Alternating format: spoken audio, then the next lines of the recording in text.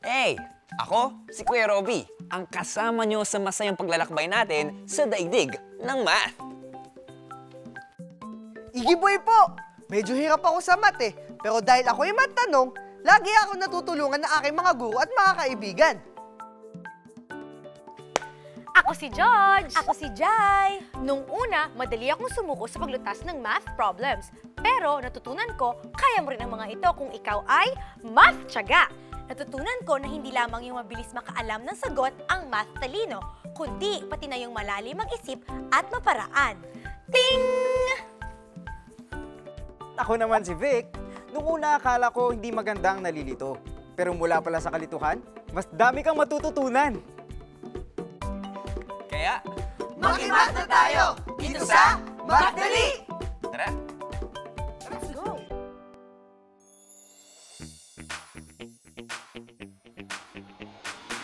Meron akong kaibigan pagharap ko sa mundo. Pagsagot sa tanong, ilan, ano, alin, paano. Matang katulong Sa ating pagsulong, paglikha't pag-unawa ng hiwaga. Minsan ang math mahirap at seryoso, nakakatakot, nakakalito. Buti na lang may kasama pa tayo, sipag, tiyaga, isip at talino.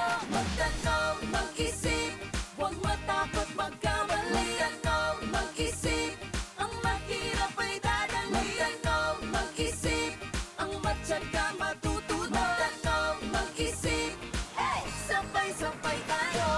Kaya mo, kaya ko, matutunan ng math. Kaya mo, kaya ko, mag-usap magsikap. Isip plus tiyaga equals madali. Minsan ang math mahirap at seryoso, nakakatakot, nakakalito. Buti na lang may kasama pa tayo, sipag, tiyaga, isip at talino. Magtanong, mag-isip, huwag matakot magkamali. Magtanong, mag-isip, ang mahirap ay dadali. Magtanong, mag-isip, ang matyaga matutunan. Magtanong, mag-isip, hey! Sabay-sabay tayo. Kaya mo, kaya ko, matutunan ng math. Kaya mo, kaya ko, mag-usap magsikap. Isip plus tiyaga equals madali.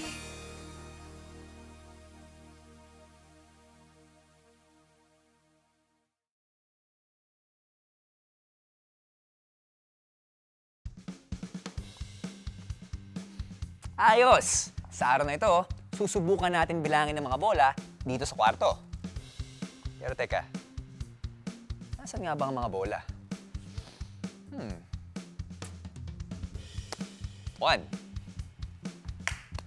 2 3 4 5 6 7 8 9 10. Ang dali pala na ito. 11, 12, 13, 14, 15, 16, 17, 18, 19, 20, 21, 22, 23, 24, 25, 26, 27, 28, 29, 30! Teka lang! Dami!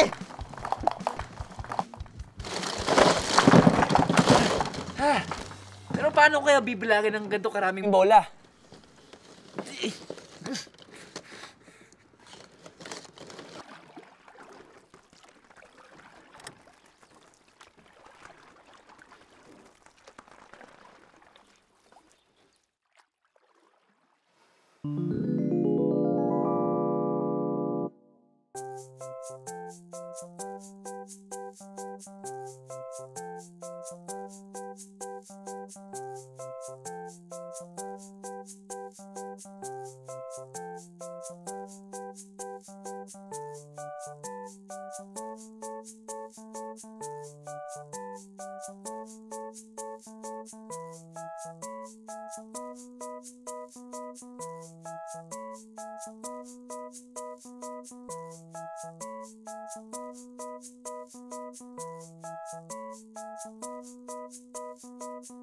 Mahal na Reyna, Dumating na po ang mga manggagawang langgam at may dala-dala silang ang dami butil ng bigas. Gaano karami?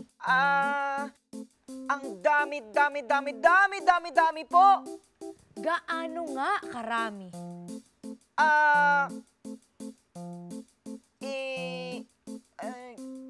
Ano po?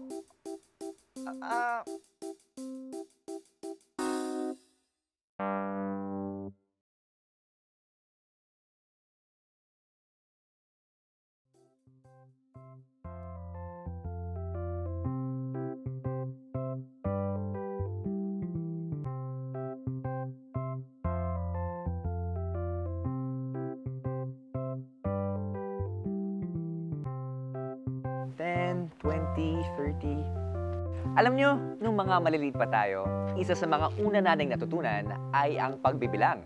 Natuto tayong magbilang hanggang 10. Pagkatapos, ay natututo tayong magbilang hanggang 100.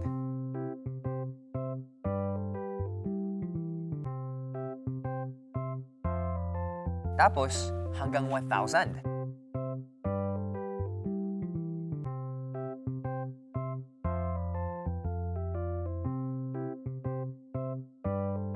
Tapos, hanggang 10,000. Paano kung mas marami pa ang bibilangin natin? Paano nga ba natin bibilangin ang mga ito? Anong pinakamalaking number na alam mo? Ang alam ko pong pinakamalaking number ay 1 billion. Ang pinakamalaking number na alam ko ay Googolplex, which is 10 raised to the power of a Google, which is 1 followed by 100 zeros. Alam ko pong pinakamalaking number ay zillion. Bakit mahalagang marunong tayo magbilang? Para po alam natin ang pagkasunod-sunod ng mga numbers. Pag meron pong i-add or meron pong bibilangan, alam po natin ang sagot. Ang pagbibilang ay sentro ng matematika. Kapag hindi po tayo marunong magbilang, marami po tayong hindi kayang mga gawain sa araw-araw. Ano nga ba ang pinakamalaking number na may isip natin? 10? 100? 1,000? 10,000? 100,000? 1 million? Palaki ng palaki at pwede pa natin palakihin yan. Paano kaya kung 1 billion? O kaya naman 1 trillion? Naku, parang hindi ko na yata kayang isipin kung gaano karami yun.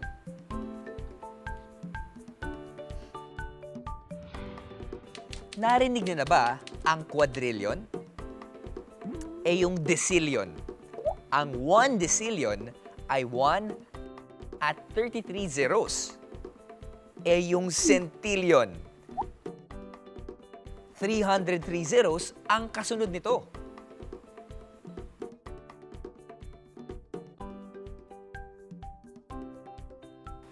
Ang totoo niyan, walang katapusan ang palakihan ng numbers.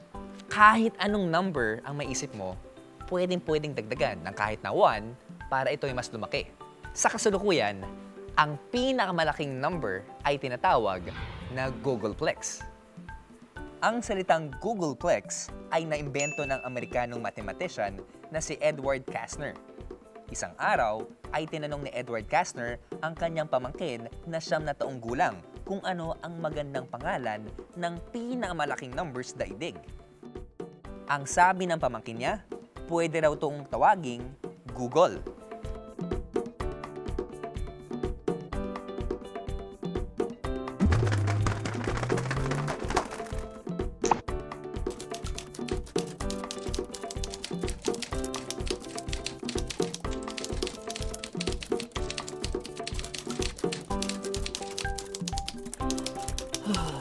Pero alam ng bata na hindi pa rin ito ang magiging pinakamalaking number. Dahil kahit anong number na may isip mo, pwede pa rin itong dagdagan. Isa pang mathematician ang nakaisip na dagdagan ng katagang plex ang Google. Kaya naman naging Googolplex. Kung ang Google ay 1 at sinusundan ng 100 na zeros, ang Googolplex naman ay 10 raised to the power of a Google.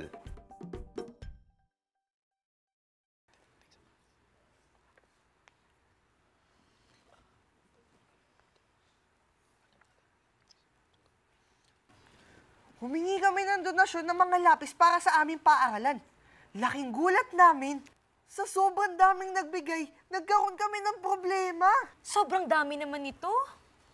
Oo nga eh. 1, 2, 3, 4, 5, 6, 7, 8, 9, 10. Naku, di na yata natin kayang bilangin ang mga yan gamit ang mga daliri sa ating mga kamay.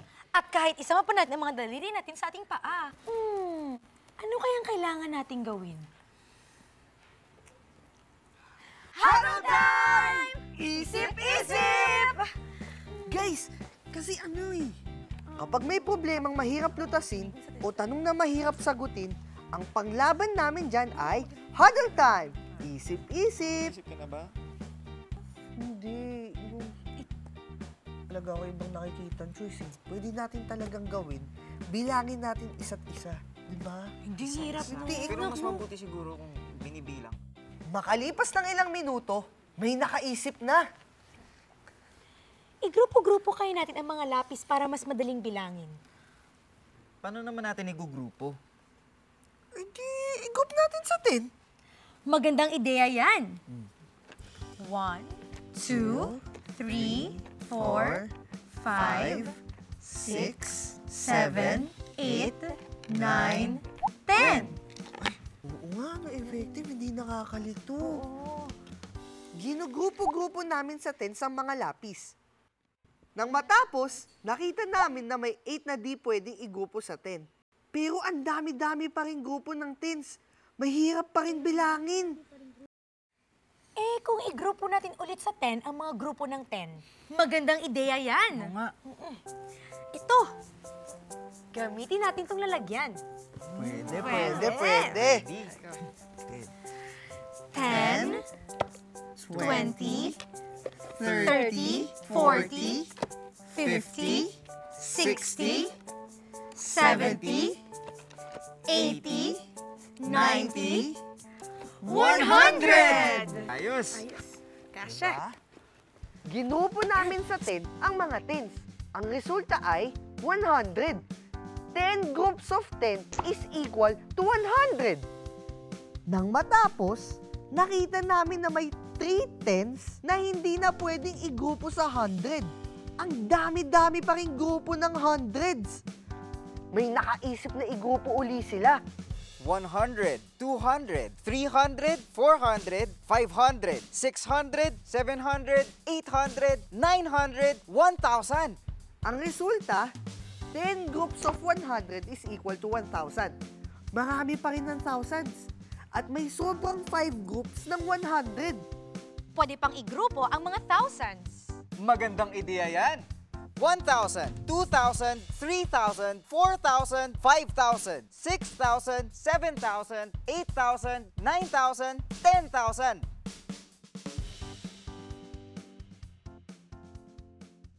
Ten groups of 1,000 is equal to 10,000. Teka. May napapansin ba kayo sa mga lapis? 2 grupo lang ang 10,000. Masasabi na ba natin kung ilan lahat ng mga lapis na yan? 2 groups of 10,000, 4 groups of 1,000, 5 groups of 100, 3 groups of 10, and 8. Ngayon, masasabi na natin kung ilan lahat ang mga lapis. 24,530.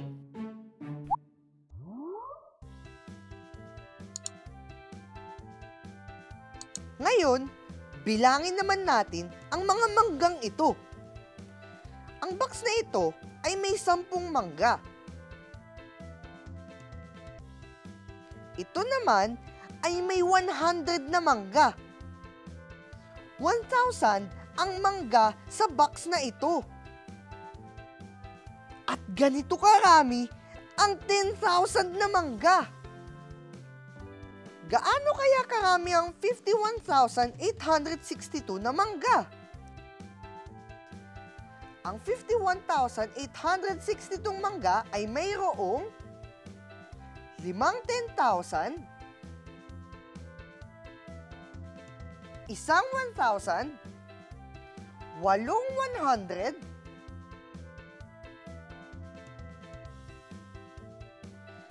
6 na 10, at 2 mangga.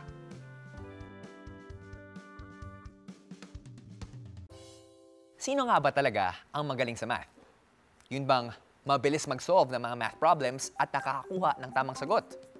Aba, hindi ah. Hindi lang siya ang magaling. Iba-iba ang galing ng mga tao pagdating sa math. Ma'am. Sa katunayan, wala talagang likas na magaling sa math. Lahat tayo pwedeng gumaling dito. Magaling din sa math ang batang matyaga. Dahil sa pag-aaral ng math, mahalagang di agad sumuko. Sumubok ng iba't ibang paraan at mag-isip ng mabuti hanggang sa maunawaan natin ang ating pinag-aaralan. Ito ang susi sa pagkatuto.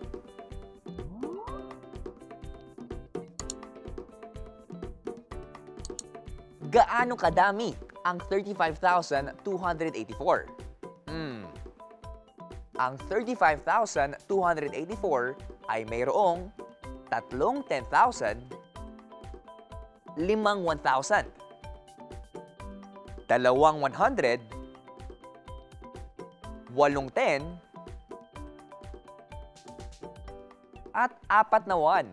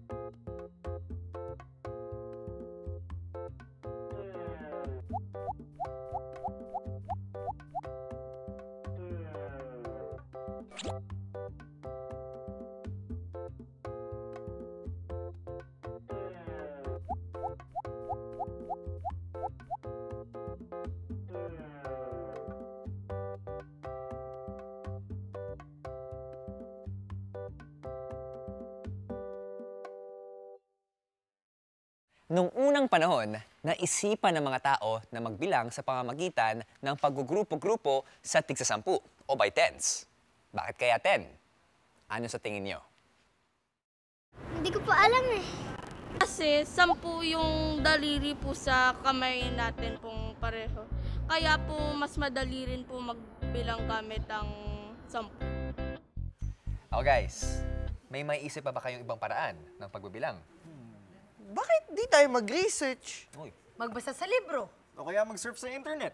O kaya magtanong sa inyong nanay, tatay, ate, kuya, tito, tita, lolo, lola o mga kaibigan. Okay yan.